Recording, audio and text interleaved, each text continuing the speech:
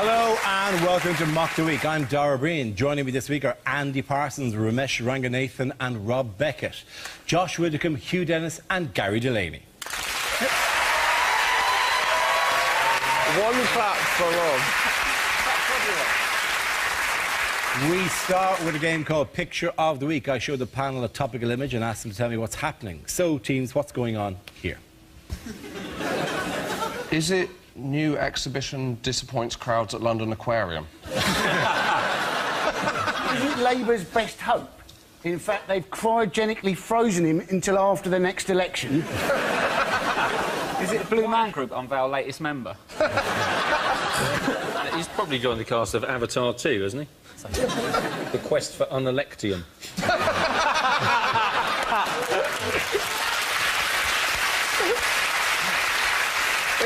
Mirror, mirror on the wall, will I ever be leader of them all? No. Is that the most depressing window in downtown Amsterdam?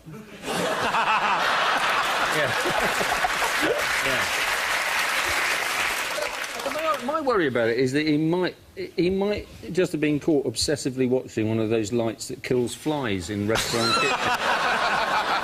Is that what you see if you look in a mirror at midnight and say Miliband 3 times? OK, back to this. Anyone else? No, Is it the Labour Party conference? It is, of course. Thank you very much, Josh Widdicombe. You're absolutely right. It is, of course. This is Ed Miliband at the annual Labour Party conference in Brighton this week, where new party policies threaten to be overshadowed by revelations from former spin doctor Damien McBride of infighting from Labour's past. How has his presentation of policies gone? My favourite policy in his speech was he said, if he's elected, he's not going to take his shirt off in public. Yes. Well, I like that for two reasons. One, it's attainable. And the other one is he said if he's elected, that's going to happen, which implies if he's not, he might just, like, streak through Parliament. And that's the most effective way to get elected, isn't it? If you say, listen, if you don't elect me, I'm going to take my top off and run through the streets. We'll not be voting for him straight. You just stand and slowly raise up. Coming off. It's coming off, yeah. Are you ready for this jelly? There's a kind of an Ed Balls tradition at these conferences every year. Do you remember what it is? Plays a football match every year? He does indeed play a football match every year. And every year we show photographs of him playing the football match at the conference. This is from 2 years ago. This is from 2 years ago. This is last year's photograph we have as well. They're the standard photographs. He kind of went for a very different look this year. This is this year's. Amazing! That is, you know, he's gone it's kind of saucy, if anything, he's gone. I mean, it's the one leg up in a kind of a... can you imagine? Paint me like your French ladies, Leo. All right, let's move on to the far more entertaining and comedically gifting conference. In other news, what's going on here? Is he in fact at Dover ferry terminal and he's waving goodbye to the foreigners? I think it might be just Nigel Farage going, I'm in charge because I'm the most normal.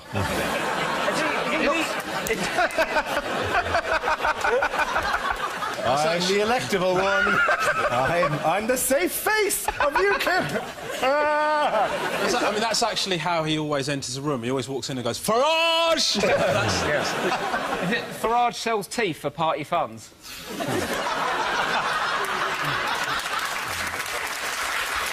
I know he did. It's good that you bought the I bought them off.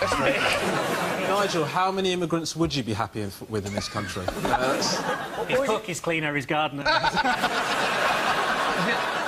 Yes, it is Farage, obviously, at the UKIP conference, which gave more headlines than Labour could possibly dream of, really. He was pretending still to be a man of the people, wasn't he? And this is a man who used to be a stockbroker who went to public school. You think if he was truly a man of the people, surely he'd be called Nigel Farage rather than Nigel Farage, you know? Nigel Farage Like garage rather than garage, you know? By all means, he might live in a village, I don't know, in a cottage. Enjoys a sausage, quite possibly. I mean, the trouble is, though, isn't it? People come over here and they can't pronounce our words, can they? It's an outrage. It's an outrage.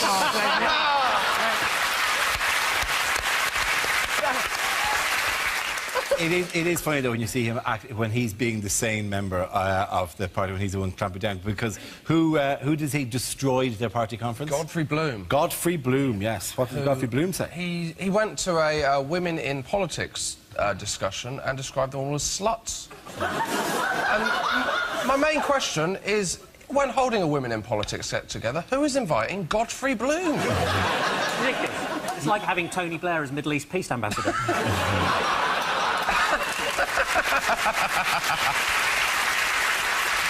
What was his defence for calling them sluts? Well, he said that he called them sluts because they didn't clean behind the fridge. Very odd definition. It is. Is that an awful euphemism? No. His argument was that the old meaning of sluts was people who are slatternly or unclean, and that he didn't mean slags at all, right? Which is always a very weak point when you go, well, I meant sluts in the old 18th century, contemporary sluts. These women aren't contemporaries. Just look at them. Slags? No. It had such a massive story, like that overshadowed the whole conference. Like my grandmother heard about it, and she lives in Bongo Bongo land.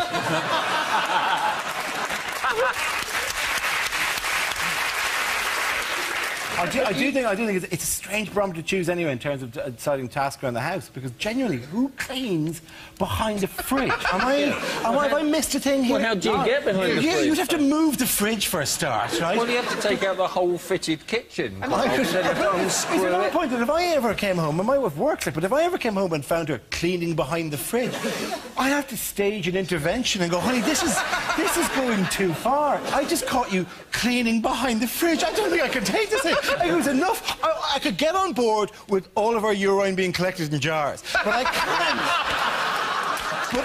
But behind the fridge is too far. This is too much. We need to get help here. He went, women are better at finding mustard in the pantry than driving. And I'm like, why are you hiding the mustard from your wife? Who does that? Has she got a problem? She's like on 2 packs of Coleman's a day, doing lines of the stuff. Yellow all round her nose. Also, every Sunday morning, he's out with a stopwatch going, OK, oh yeah, you're making a ham sandwich? No, where's the mustard? He hit a Channel 4 news reporter on the head with a brochure. Yes, he did. And apparently, right, this Channel 4 news reporter, he was hit so hard that he actually damaged his brain, and he's now had to become a Channel 5 news reporter. So sad. We actually have, this is the brochure, and the point that is Michael Crick, I believe, was it Michael Crick? Michael Crick, yeah, very famous, yes, Michael Crick. Michael Crick made the point that this is a brochure, and it's of their conference, and it features faces, about 270 faces of UKIP members there, and none of them, well, they're all white. And he said, there isn't a black face on this, right? And he gave the brilliant counter-argument, which is going, oh, no, you're racist.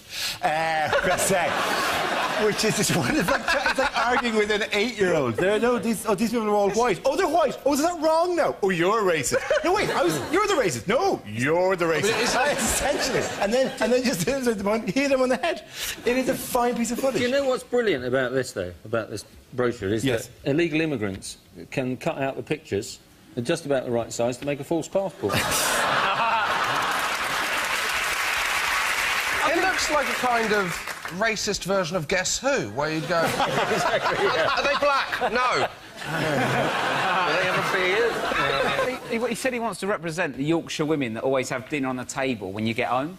I was like, but no one wants dinner on the table as soon as you get in. You want to put your tracksuit bottoms on first, have a cup of tea, play Candy Crush, and then graze from the fridge for an hour. I'm not going straight into a toad in the hole. I've been working. Got to get my mustard out, haven't I, first? OK, end of the round. The post goes to Josh, you and Gary. Our next round is called Newsreel. We play in a recent piece of footage featuring people in the news and ask Hugh to suggest what might be being said. This week's clip features David Cameron and Nick Clegg visiting a train factory. Well, thank you very much indeed, Nick. We're late again. I said we should take the jag. You said if we're going to visit trains, we must go by train, and of course the bloody thing broke down. Mind the wall, Nick. Mind the wall. Mind that wall. Mind that wall. Well done, Nick.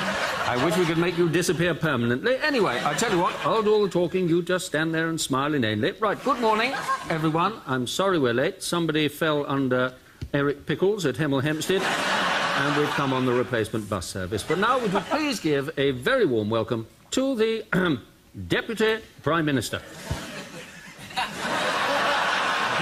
Well, thank you for the warmth of that welcome. I'm wearing a red tie today to try and look more socialist than my colleague. It's not really very convincing, is it? We're here to announce a massive £40 billion investment in high-speed rail. Please feel free to show your appreciation of the policies of the coalition government.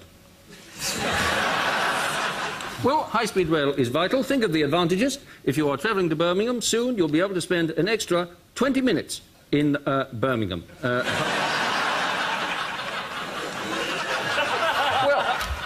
Thank you for your enthusiasm. That was an absolute fucking disaster. I hate trains. Oh, look at this. You see this picture I've downloaded? This is Nick Clegg's head on a woman's body, and up behind him, that's David Cameron. He's about to give him a right shot. Oh, hello. How are you doing? Hello, gentlemen. I'm afraid we're lost, both here and in government. I wonder if you can help us find a way out. Oh, look. I wonder what you've got on your computer. Well done, you. Now we play a round called Gag Theft Auto 5. This game involves Romesh and Gary, so if you could make your way to the performance area, please. This round is a stand-up challenge. I launch the wheel of news, and whoever chooses to stop, one of our performers must step forward and talk about that subject. The winner is whoever I think is the funnier. OK, here we go. Let's spin the wheel. The first subject is education. Who wants to come in that? Romesh. I used to be a teacher, actually. I was a maths teacher. I wasn't a very good one. But as I found out, it doesn't actually matter. You can get away with it for quite a while. But the problem is, with Ofsted coming, you've got an Ofsted inspector in the back of your class. I've got to make sure I'm doing my job properly. Yeah? Got learning outcomes up on the board, Pythagoras and trigonometry flying all over the shop, knocking it out the park. Kid in the front row's got a question, I'm straight in there. Yes, Timothy? How can I help you? And then he'd go, why are you being weird? Right. So then I've got to convey to Timothy, without the inspector realising, that I am going to bloody end him. Right? Because of political correctness, all textbooks have got to be multicultural nowadays, which means that every single question in every single maths book has got to have a white kid and a black kid in it. Or a white kid and an Asian kid in it. Now, I don't know about you, but I wouldn't have wanted to hang out with a kid of another colour. If every time I met up with him, he wanted to do bloody maths. I don't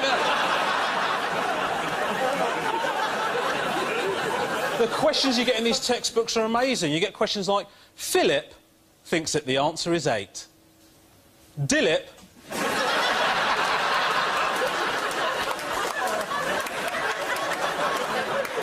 thinks that the answer is 10. Which one is correct? And then a kid would put his hand up and he'd say, I think Dilip's correct.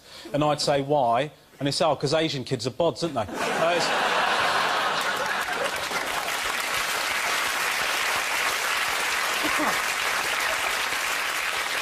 We had uniform at the school. I agree with uniform. The problem is they're very strict about it. We had a sixth form. Talking to sixth form lads about what they're wearing, absolutely not a problem. Got no issue with that.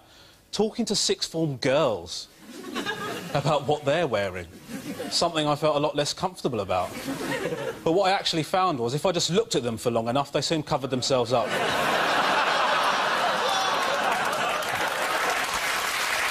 Thank you very much, Robert. OK, that leaves us with Gary. Let's see what you have. Let's spin the wheel. And the subject is relationships. OK. How are you? I used to suffer from premature ejaculation, which made me feel selfish and bad for my girlfriend. Then she suggested I try this special cream that reduces your sensitivity. And it really worked, because now I don't give a shit about her.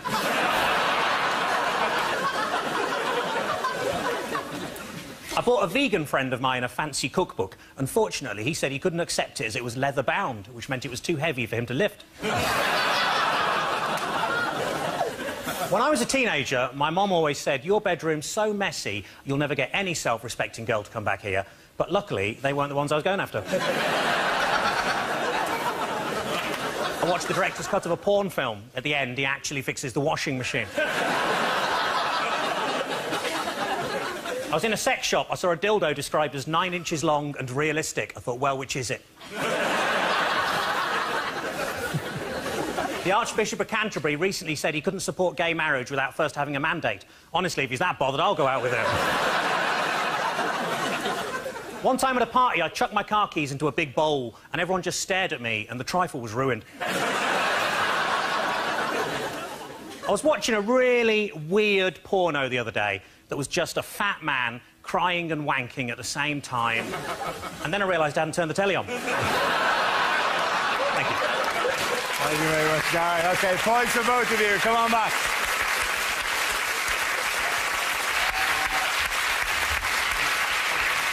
Our next round is called If This Is the Answer, What Is the Question? On the board are 6 categories. Ramesh, which category would you like? Science, please, Dara. Science, OK. Your category is science, and the answer is 1.75 billion years. What is the question? Is it how long it would take Joey Essex to spell the word hypothetical?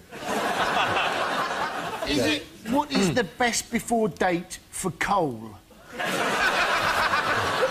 it how long will I wait for a girl to text me back before I'm sure she's not interested? Is it... Thank you. Is it how long it takes for a bowl of porridge to cool down? Is it how long does a panda go between shags? Is it how long will it take my iPhone 4 to download iOS 7? Is it on my first trip to Nando's, how long did I sit at my table before realising you had to go up to order? That's sweet. He's going, oh, they're very slow in here. Twirling your napkin and wondering, well, I shall write a very harsh review of this. Is it if you booked onto a Ryanair time machine, how far from where you want it to be would you in fact end up?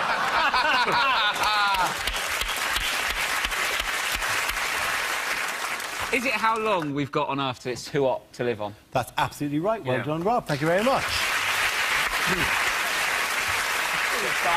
Yes, the question I was looking for was how many years maximum do scientists predict human beings have left on Earth? This is the news that scientists have estimated that the Earth could possibly support life for up to a further 1.75 billion years. And after that time, the planet will become uninhabitable. Why will it become uninhabitable? 1.75 billion years, they reckon, right, that then the Earth is going to, like, get so hot because the sun will expand and the temperatures will soar and the oceans will disappear. And you're thinking, that is one hell of a long-range weather forecast, isn't it? How hot does it need to get before I can call my house a villa? Yeah. Is it like 35 degrees, or...? I presume there was some architectural part to Villa as well, not just it's sunny. It's just a bungalow with a pool, isn't it? It's not going to make much... I mean, I don't care anyway. It's not going to make much difference to me unless omega-3 is more powerful than we ever imagined. It should be said that if you add 1.75 billion to the total time we've been on the planet as a species so far, the total is 1.75 billion. So it's pretty much unlikely we're still going to be around at that stage. It's an unfair time for it to happen, though, isn't it? Just when the Eurozone will be coming out of recession. If it's going to be too hot in 2 billion years, whatever, it's ages away, it's going to be well nice for a good couple of thousand. And a really nice temperature for a few thousand years. It's a very British reaction, isn't it? You know, oh, well, it's going to be uninhabitable by being too hot, but for a while in Britain, it'd be bloody lovely, wouldn't it? It'd be bloody lovely. The worrying thing for me is that, you know, you think, well, it's going to happen in 1.75 billion years, and so it doesn't really affect me. But unfortunately, as a Hindu, I believe in reincarnation. I'm seriously worried that I might be a goat when the big... Fluey occurs, yeah. Did you come back as an oven glove? I'm not a scientist, but so... That's important that you said that at the start. I've kind of read it. See if I'm right here, Dara. Yeah. So the sun is like Helen Mirren, in that the older it gets, the hotter it gets. Is that how it works? Essentially, yes, because Helen Mirren started burning hydrogen, but as she's grown older, she begins to burn helium and larger elements until eventually she will create iron and explode her outer layers across the gap. Are we still talking about Helen Mirren now, or the sun? I can't quite remember. Does this mean Helen Mirren is going to turn into a white dwarf? Yes. That would be At remarkable. some point, it would be great if she did. Hello, Helen. Hello. But how are we talking? Like inside of a McDonald's apple pie? Is that... It's going to be... You know how hot it's going to be? Every day the sun is going to say, what a scorcher. And there'll be a picture of a girl on Bournemouth Beach. That's how hot it is. Where will we be? Will we be here? Or We'll be on one of those, the new sort of Gillies or whatever it's called, or Kepler. Kepler 22b Gillies. Yeah, there are planets that we... There are thousands of planets, aren't there? Yeah, the idea is that we would have moved to another planet. In whatever it's called, the Goldilocks. Oh, yeah, that the planet would be suitable for life, yeah. But which means it's probably life on it, in which case then we arrive, essentially immigrants. It'd just be fantastic. We arrive in a hideously ironic turn of fate. We arrive and go, hello, and some UKIP are running Kepler 22b and go, oh, we're not having those Earthlings here. Oh, they'll drive prices here down, yeah. Why is it called Goldilocks? Goldilocks is neither too hot nor too cold. It's a porridge reference, because that's apparently very important when you're a planet. OK, let me explain to you basically. Bette Midler likes porridge, but Bette Midler doesn't like hot porridge. She likes kind of medium-tempered porridge before she explodes and engulfs the entire planet. OK, that's the way scientists always talk to each other about this stuff. When did Helen Mirren become Bette Midler? Oh, fuck, it's not. It was Helen Mirren. Midler! What's that weird little Freudian slip? Yeah, sorry. Someone fancies Bette Midler! Yeah, we all have to shadow underneath Bette Midler's wings, where it'll always be cooler under her wings. That's where the wind is. OK. Sorry. I can't believe it anyway. OK, what bad news did Ryanair have this week? Is it nobody had excess luggage, so they didn't make a profit? Yeah. Ryanair, very much the UKIP of international airlines. It was a survey, wasn't it? It was a survey, by yeah. Which magazine that said that their customer service was terrible. Surprise. There are no examples. Yeah, there was a Which survey in which they were the worst of 100 well-known brands. They were the worst in terms of customer. This is unsurprising, given that they have charged people for wheelchairs in the past. They said that 99% of complaints were dealt with within 7 days. And you go, that is still too long to be on hold. They charge for absolutely everything, though, don't they? Yeah. You know, and you're thinking, you know, you could quite imagine being on Ryanair, hear a tannoy announcement, or there's been a loss of pressure in the cabin, and then a second tannoy hands up those people who want to rent an oxygen mask. I'd pay for the oxygen mask, but I'd want to use it. I get really irritated on planes. I know it's there, but it's never, ever popped down. Has it ever popped down for you? I've never had it pop down for me, no. No, but you know it popping down is a bad sign. Oh, no. You don't want to go, great, the air mask's down, this is going to be great fun! And then turn to my child and go, wait your turn. Very important that you me first. So we'll just have one for the entire family.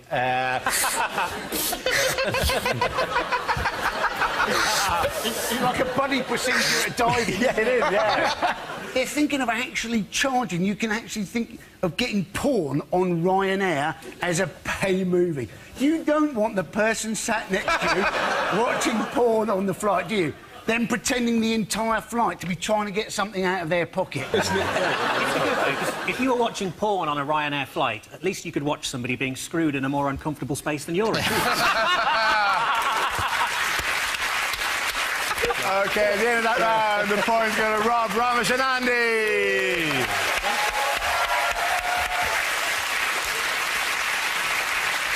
Now we come to scenes we'd like to see. So if everyone can make their way over to the performance area, please. I'll read out this week's topics and then we'll see what our panellists can come up with. OK, here we go. The first subject is things you wouldn't hear on a DIY show. Many people have written to us asking how you can make your house greener. Simple. Paint it green. And there it is, a perfect patio, and the police won't suspect a thing. No, don't bother putting the kettle on there. We'll crack on with the work straight away.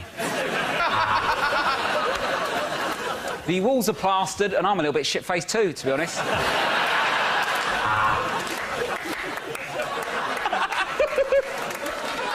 Welcome to Bollywood Does DIY. Episode number 1, change a light bulb. I was going to do that. I'm Nick Knowles, and no matter how many DIY programmes I make, I'll never be as famous as my sister Beyoncé. This week on Grand Designs, 2 more middle-class tossers piss away their life savings on some glorified Wendy house.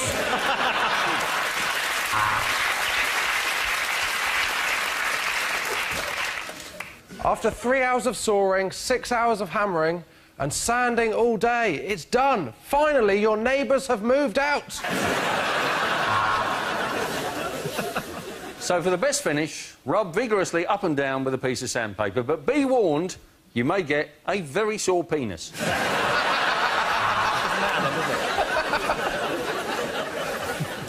We've managed to double the price of this house in Middlesbrough. We put 20 quid in the biscuit tin.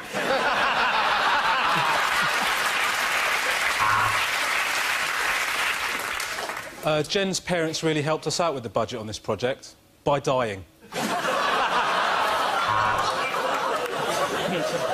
So, drill the pilot hole, take the plasterboard fixing, but before you countersink the batten, ask yourself this. Is it any wonder my wife left me for a table magician from Macclesfield? We sandblasted several layers of varnish off, but sadly, there was very little of the real Dale Winton left. This week, John from Peterborough successfully put a roll of wallpaper up himself, so we're taking him to hospital. We've got 24 hours to renovate Sharon's house. Let's start by smashing her back doors in.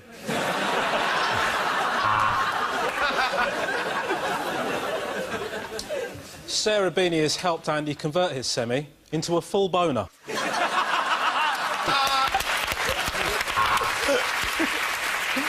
OK, the next topic is unlikely lines from a romantic novel.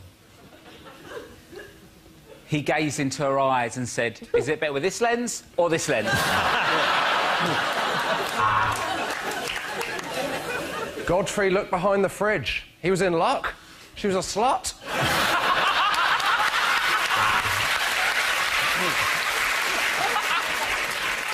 Will you make me the happiest man on earth? Will you marry me? Will you change your name? Will you become the next Mrs. Goatee Bollocks?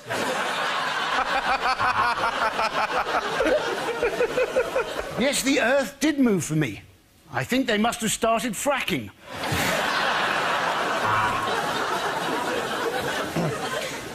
As he looked into her eyes for the last time, he whispered in her ear, always remember, we'll always have the bins behind Morrison's.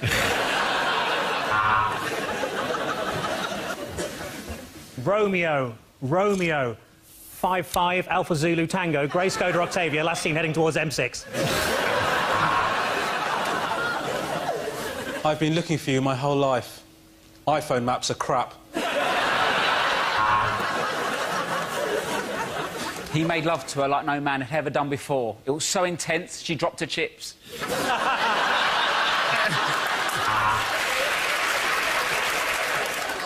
Fancy a coffee, she said. He realised his luck was in and started taking his clothes off, at which point he got kicked out of Starbucks. They skipped hand in hand through the wood. Oh, look, he said, a yew tree. How appropriate.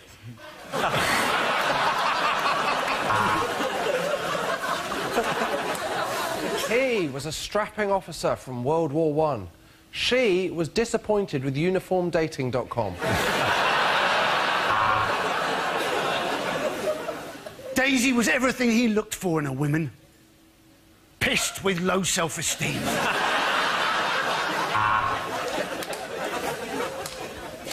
She danced as if no one was watching, but people were watching, and she looked like a twat.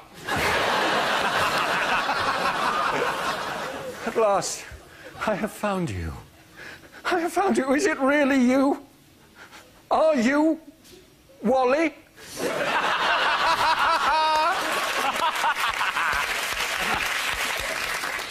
Does this story have a happy ending? He asked her. She snapped back. Happy ending, $50.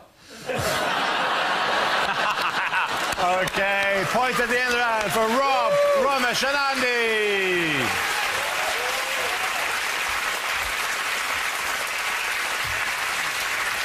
That's the end of the show. This week's winners are Andy Parsons, Ramesh Ranganathan and Rob Beckett. Commiserations with Josh Widdicombe, Hugh Dennis and Gary Delaney. Thank you for watching. I'm Dara Breen. Good night. Don't get yourself in a tangle tomorrow. QI is here talking all things knits and knots with the letter K. That's at 10.